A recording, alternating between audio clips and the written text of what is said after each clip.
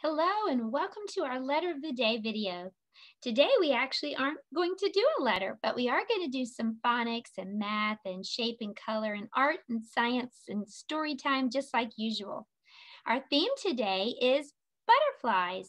So today, instead of doing a letter, we're going to do syllable learning. So syllables are just when you take a word and you divide it into parts. Why would it be a good idea to divide a word into parts? Well, because when you divide a word that's really long into smaller parts and you just read each of those parts and then put it all together, it just makes reading a whole lot easier. Okay, let's start with an easy one. Let's start with the word butterfly. You can just hear that word is divided into parts. Butterfly. Let's clap out those parts. Butterfly. How many times did I clap? 3 times. Now you try it. Butterfly. So I divided the word butterfly into 3 parts. That means that butterfly has 3 syllables. Okay, let's play a little game. I'm going to show you a picture. We're going to say the name of the picture, what's on the picture, and then we're going to clap or tap our head or shoulders or tummy. I'll tell you what to do each time. Let's start with butterfly. Let's do that one again. So here is a picture of a butterfly. So let's clap out the syllables for butterfly. Butterfly. How many syllables did butterfly have? How many times did you clap? 3. Good job. 3 times. Okay, for the next one, let's pat our head or tap our head. So what's this? Umbrella. So let's tap our head and say the parts of umbrella. Umbrella. How many times did you tap your head? Let's do it again. Umbrella. 3. Umbrella has 3 syllables. Let's see the next one. Ooh, let's do this one with, let's try to blink our eyes. How about that for this one? Are you ready? This is a kite. So let's do this together. Kite. Let's do it again. Kite. How many times did we blink? 1 time. Kite. So kite has 1 syllable. For the next one, let's see if we can tap our shoulders. What is this? It's a dragonfly. Let's tap our shoulders. Dragonfly. How many times did you tap your shoulders? 3 times. Dragonfly. 3 syllables. Okay, let's take a look at the next one. This time, let's stomp our feet. Ladybug. Let's stomp. Ladybug. How many times did you stomp? You want to do it again? Ladybug. 3. We stomped 3 times. Ladybug. Okay, so let's take a look at the next one. For this one, we're going to jump. This is a snail. So let's jump. Snail. Can you do it again? Snail. How many times did we jump? 1 time. Snail has 1 syllable. Okay, for the next one, let's see if we can pat our tummy. This is a shovel.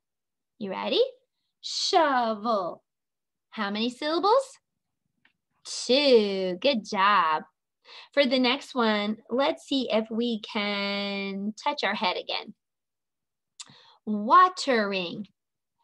Watering. Let's do it again.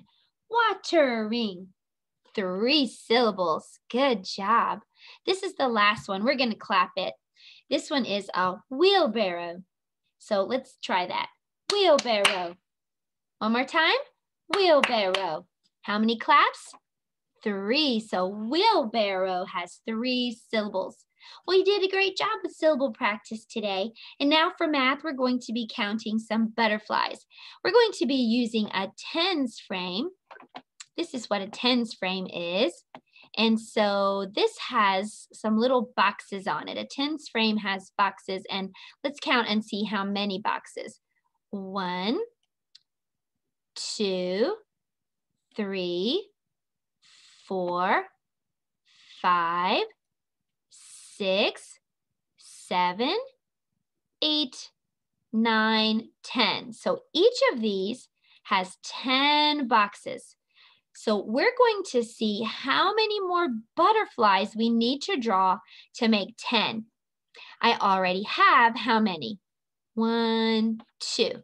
So I have 2 butterflies. Now let's draw more butterflies to make 10. Will you help me count as I draw? 1, 2, 3, 4, 5, 6, 7, 8. So 2 plus 8 equals 10. Let's do the next one, okay? This time, how many butterflies can you see? Let's count them. 1, 2, 3, 4. And let's draw some more butterflies to make 10. We're going to fill up all the spaces. 1, 2, 3, 4, 5, 6. So 4 plus 6 equals 10. Let's count how many butterflies are already here for the next one. 1, 2, 3, 4, 5, 6. Now let's make some more butterflies to fill up all the spots and make 10. 1, 2, 3, 4. So 6 plus 4 equals 10. Okay, let's count the next one. 1, 2, 3, 4, 5. Let's see how many more will make 10. 1, 2, 3, 4, 5. Good job. So 5 more. 5 plus 5 equals 10. For the next one, I know it shows 2, but I'm going to go ahead and draw 1 more, and we're going to make this 3 instead, since we've already done 2 up above. Okay, so let's count how many butterflies are here already. 1, 2, 3. Now let's make some more butterflies and try to get 10. 1, 2, 3, 4, 5, 6, 7. So 3 plus 7 equals 10. Wow, you did a great job adding butterflies. Now I want to show you how you can draw a butterfly. For our shape practice today, we're going to be making a shape butterfly. So to start with, I'm going to draw this shape. I want you to tell me what it is. What shape is this? That's an oval. If you'd like to draw one too, you can get some paper and make an oval. The oval is going to be up and down, up and down. We call that vertical. Can you say vertical? Vertical is up and down. Good job. Now we're going to make 4 more ovals, but these ovals are going to be side to side like this. We call this horizontal. Side to side is horizontal. So let's make 2 on that side and 2 more over here on this side. So we have 4 horizontal ovals. Inside of each of these horizontal ovals, we're going to draw triangles. Triangles have 3 sides. So let's draw triangles in each of these. This is a butterfly, so these are each of the wings. Okay, next I'm going to draw 2 lines at the top, and I'm going to make a shape, and I want you to tell me what the shape is. What shape is that? That's a circle. Good job. These are going to be the butterfly's antenna, 2 circles. Okay, so the next thing we're going to do is make a rectangle. And to do that, I'm just going to make a line that goes straight across. And another one. See, that's a rectangle. Let's do it again and again. So now we have some rectangles. If you look right here at the bottom, this is a semicircle or half of a circle. I'm going to color it in just to make it a little easier for you to see. That's a semicircle or half circle. Okay, next I'm going to make some little eyes on my butterfly. And then I'm going to do one final shape. Let me see if you know what this shape is. It looks like a moon. Do you know what shape that is? That's a crescent, crescent. Well, let's go back and see if we can remember all these shapes that we used to make this butterfly, okay? All right, so what shape was the butterfly's body? That's an oval, and it's up and down, so we call that vertical. Now, what shape did we use to make the wings? Oval, but they're side to side, so that's horizontal. What shape is inside each of the wings? A triangle. Good. What shape is here? What shape makes the antenna? Circle. And then right here, what shape is this on his body? A rectangle. Down at the bottom, this is a semicircle. And then finally, his mouth is a crescent. Wow, we packed a lot of shapes into this butterfly today. Well, now we're going to make a butterfly, but we're not going to draw it. We're going to make it with a coffee filter. So let me show you what that looks like. And if you don't have a coffee filter, this is what you use in a coffee pot to make coffee. Look at what shape this is when I open it up. What shape is that? It's a circle. So you could just cut out a circle from white paper, and that would be just fine too. Well, I'm going to show you how to make a coffee filter butterfly. We're going to combine our color practice for today with our art project. I'm going to spread this coffee filter out really wide, and then I'm going to use these watercolor paints. And I'd like for you to tell me what colors I'm using, okay? That'll be our color practice tip for today. So what color is this? That is pink. Good job. So let's just put some pink on this butterfly. Maybe some more on this side. Okay, so next I'm going to use this color. What color is this? That's blue. Good job. It's kind of a bright blue, isn't it? Let's put some over here. Okay, next I'm going to use this color. What color is this? That's green. Good job, green.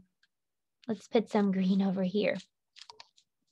We want our butterfly to be very pretty and colorful. Next, I'm going to use this color way up here at the top. What color is this? That's orange. Good job, orange. Okay, this is looking great.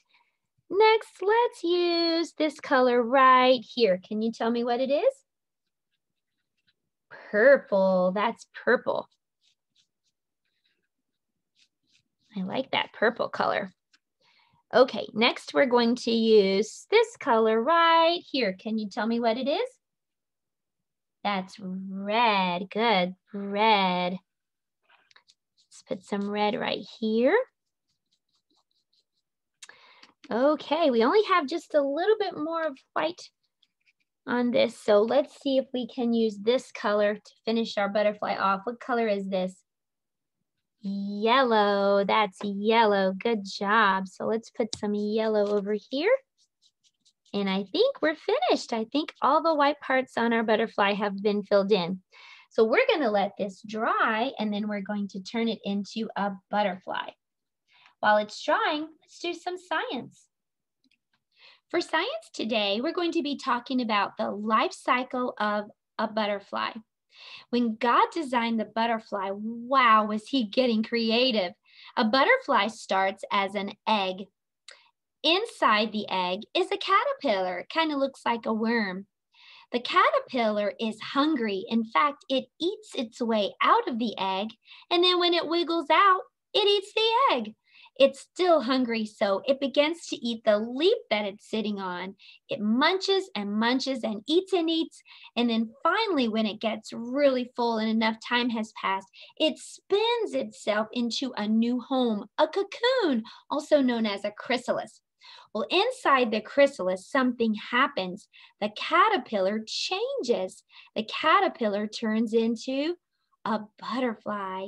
It munches a little corner out of that cocoon when it's ready, and then it spreads its wings and stretches out of that cocoon. Its wings are wet at first, just like the butterfly that we made, but pretty soon it gets dry and it can fly away. So let's finish up this project. So here is the coffee filter. It's nice and dry now. So I'm just going to pinch it in the middle, just like this. And then I'm going to use a clothespin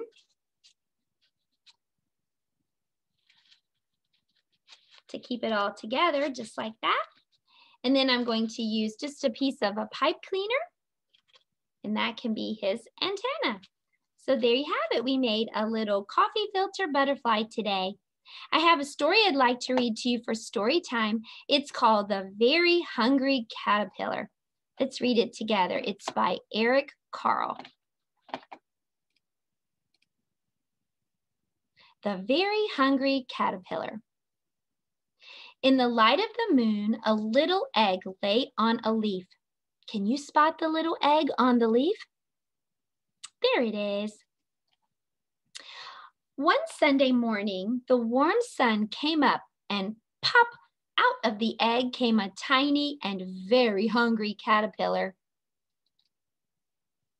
He started to look for food. On Monday, he ate through one apple, but he was still hungry. On Tuesday, he ate through 2 pears, but he was still hungry. On Wednesday, he ate through 3 plums, but he was still hungry. On Thursday, he ate through 4 strawberries, but he was still hungry. On Friday, he ate through 5 oranges, but he was still hungry. On Saturday, he ate through 1 piece of chocolate cake, 1 ice cream cone, 1 pickle, 1 slice of Swiss cheese, 1 slice of salami, 1 lollipop, 1 piece of cherry pie, 1 sausage, 1 cupcake, and 1 slice of watermelon. Oh, that night he had a tummy ache. The next day was Sunday again. The caterpillar ate through 1 nice green leaf, and after that, he felt much better. Now he wasn't hungry anymore, and he wasn't quite a little caterpillar anymore either. He was a big fat caterpillar now. He built a small house called a cocoon around himself. He stayed inside for more than 2 weeks. Then he nibbled a hole in the cocoon, pushed his way out, and he was a beautiful butterfly. I think butterflies are one of God's most amazing and creative creations. Well, I hope you had fun today learning about butterflies. I will see you next time for the letter of the day. Goodbye.